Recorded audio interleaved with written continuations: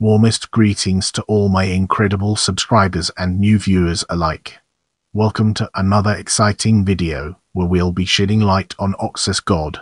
Oxus Vaxš Oaxšo was an ancient Eastern Iranian god regarded as the divine representation of the Amu Darya. In Bactria he was also considered the king of the gods. Multiple different depictions of him are known from ancient Central Asian art. On an altar from his temple discovered in Takht-i Sangin he is depicted in the form of the Greek river god Marsyas, presumably introduced by soldiers and settlers who arrived in this area during the reigns of Alexander the Great and the Seleucids. In Kushan art he was instead depicted as a Poseidon-like figure holding a staff and a fish. In Sogdian art he might have been depicted either as a horse or as a figure seated on a throne with horse protomes, though this proposal remains a matter of debate. The earliest evidence for the worship of Oxus comes from Bactria from the Achaemenid period. He remained a popular deity in this area up to the Muslim conquest of Transoxiana. He was also worshipped in nearby Sogdia and Chorasmia. According to Al-Biruni, he was still venerated in the last of these areas in the 10th century. As we venture forward, let's examine name and character in detail and gain a deeper appreciation for its significance. It is presumed that Oxus' name is derived from the Iranian root wax, grow, leap. The Romanized form Oxus reflects the Greek form of the name, while in Bactrian the god was known as Vaxš. On a unique coin of the Kushan king Vaxš, the former Oaxxo has been identified.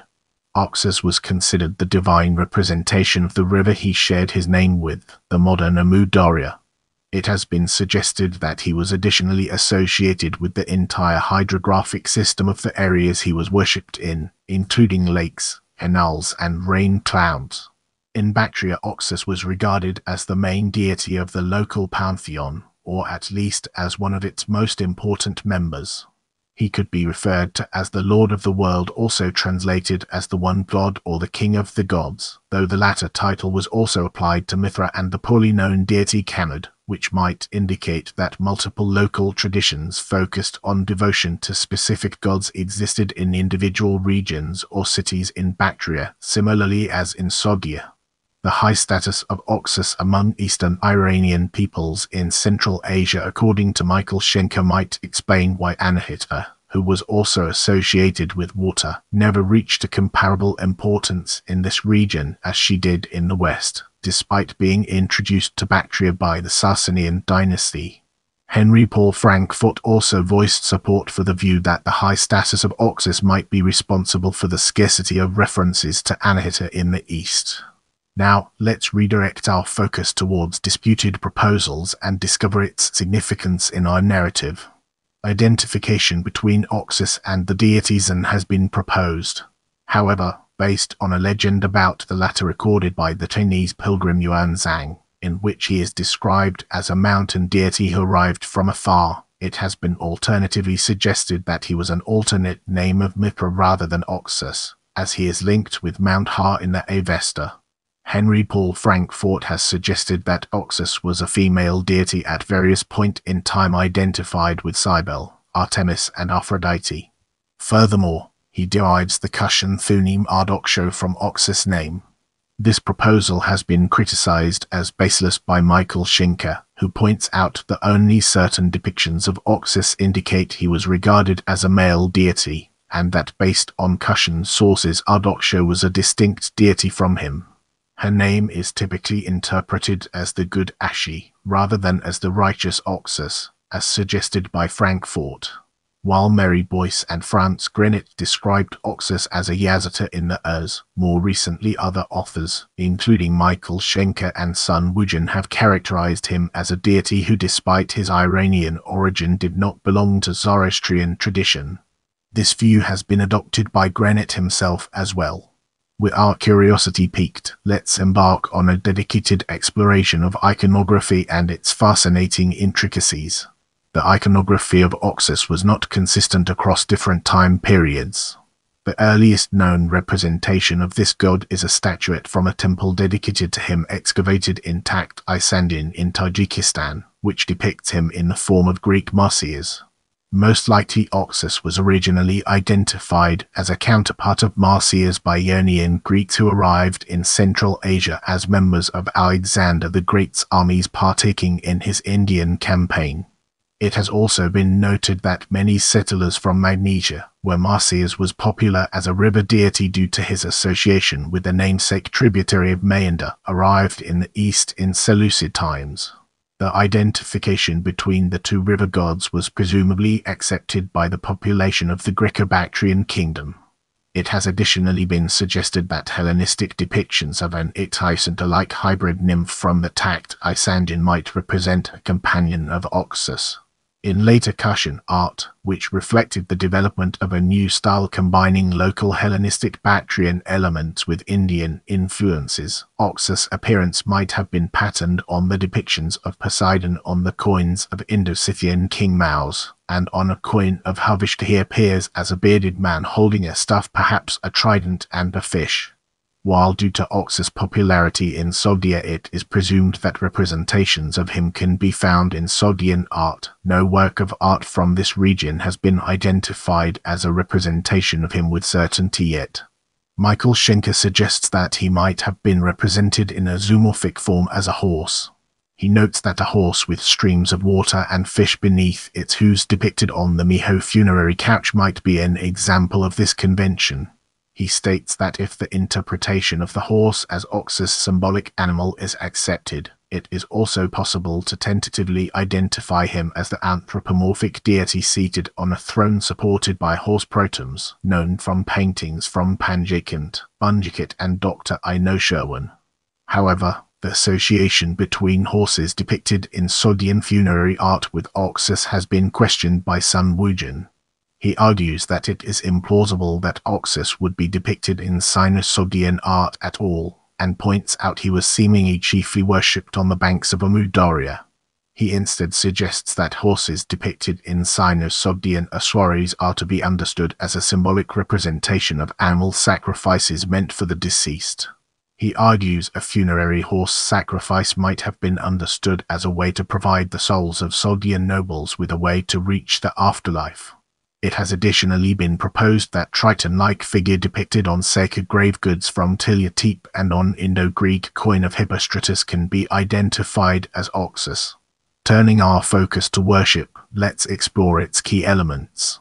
Michael Schenker suggests that the worship of Oxus might have started in prehistory, and that he could have already been worshipped by temples belonging to the Bactria archaeological complex excavated in Dinadip and Tobluk, though he stresses that due to lack of textual sources this proposal must remain speculative.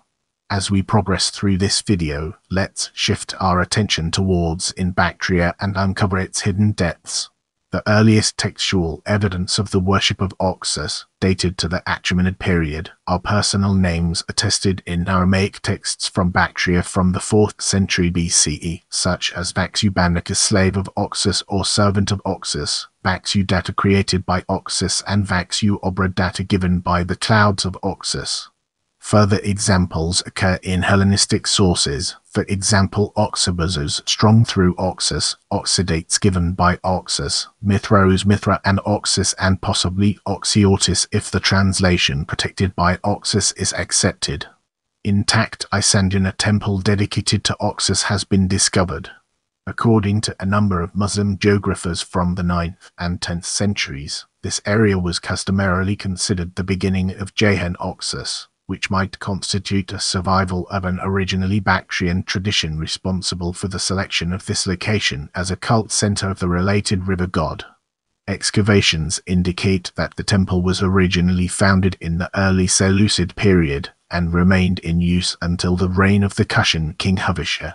One of the objects from this site is a stone altar following Greek artistic conventions inscribed with the dedication of a certain Transoxiana to Oxus. His name is Bactrian and can be translated as burning with sacred fire, and it is possible that he was a priest.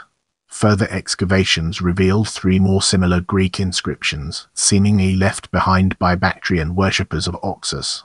A seal with a human-headed bull from the Oxus treasure is inscribed with Oxus' name written in the Aramaic script.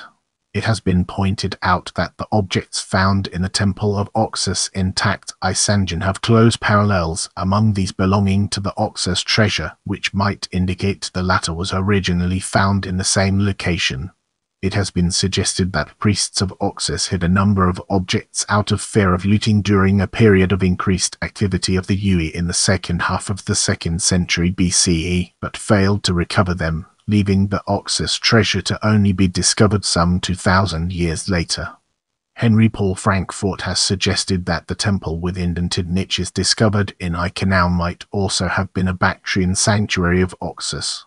Since Oxus is not mentioned in the Rabotic inscription, he was most likely not worshipped by Kushan rulers who arrived in Bactria from the north, though it is nonetheless presumed he remained popular among the Bactrians even at the time of the Muslim conquest of Transoxiana. He is still frequently referenced in legal texts from the 7th and 8th centuries. As we enter this new chapter, let's navigate the complexities of Sogdia and unravel its multifaceted nature. Oxus was also a popular deity in Sogdia, as indicated by a large number of theophoric names invoking him. If the interpretation of the toponym Euphon as Temple of Oxus is accepted, a sanctuary dedicated to him might have existed in the proximity of Samarkand. Next to Nona, he was the deity most commonly worshipped by Sogdian merchants whose inscriptions have been discovered in the proximity of the Indus River. A reference to the worship of Oxus among the Sogdians might also be present in Yuangzozu, a Chinese source from the Tang period, which mentions a temple in Kobodian, Judijionggu dedicated to a deity imagined to take the form of a golden horse, who purportedly could be seen floating in the Oxus River on Nowruz. While the temple dedicated to Oxus located in Takht-i Sangin was already abandoned at this time, it is nonetheless possible that this account documents the survival of traditions originally associated with it. Let's now zoom in on other attestations and uncover the hidden gems that lie within. In addition to being a popular deity in Bactria and Sogdia, Oxus was also worshipped in Chorasmia. According to Al-Biruni, a festival known as Wokingham was still held in the honor of Wok, the angel who has the watch over the water, and especially over the river Oxus in this area in the 10th century. No evidence exists for any form of worship of Oxus by Western Iranian peoples. Mary Boyce and Franz Grenit, however, point out that his veneration in the East can be considered a phenomenon analogous with the cults of the local rivers documented in the Persepolis Fortification Archive, and additionally suggest that in Sasanian times the corresponding river was identified as Vanfidatia, where Zoroaster, according to tradition, received a revelation. Thank you for watching. I appreciate your support, and I'll see you in the next video.